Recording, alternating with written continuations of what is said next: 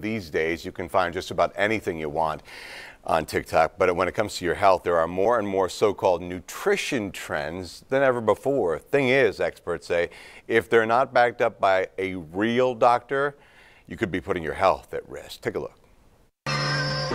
Whether it be cloves of garlic up your nose, I've been seeing people, or drinking cup after cup of chlorophyll, that's exactly what we like to say, or dipping cucumbers in sugar, all three now trending on TikTok. The makers of the videos most likely not medically trained, but that doesn't stop countless people from trying it firsthand to see if it works. We showed the videos to Kristen Hendricks of Corpus Christi. I've never heard that one.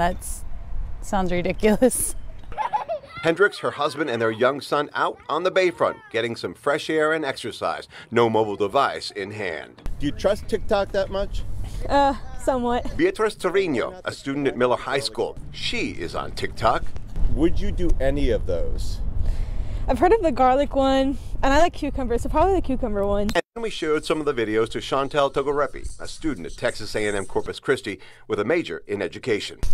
Would you put garlic up your nose? Actually, yes.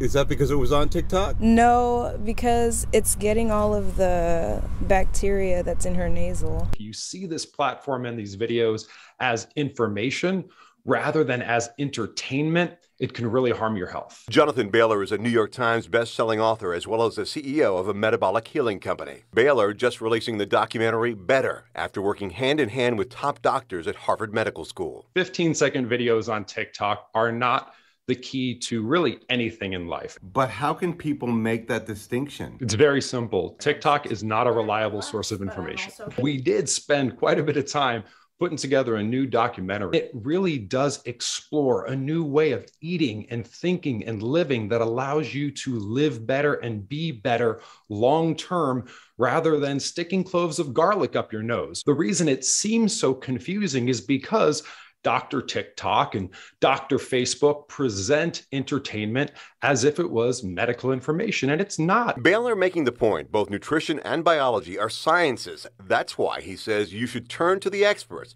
and there's a good chance they're not on TikTok. So then what do you recommend people do instead of going to Dr. TikTok? If you literally just try to eat a little bit more vegetables this week than you did last week, or a little bit more vegetables for your kids this week than you did last week, over 52 weeks, if you continuously do just that week over week, by January of 2023, you'll be amazed at how much better you feel and how much better you look. Now, once we told people about these videos and the dangers some doctors say they could cause, they had some advice for others. Don't listen to TikTok, but actually look up what they're doing on medical websites. And for Hendricks and her family, her advice?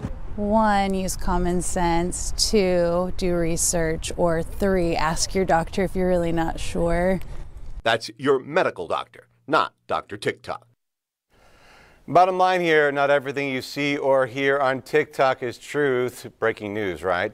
And when it comes to your health, you want to make sure you're doing your best to stay healthy. So if you want to lose weight, clear your sinuses, get more energy, or maybe even strengthen your immune system, yes, as we always say, see your actual doctor.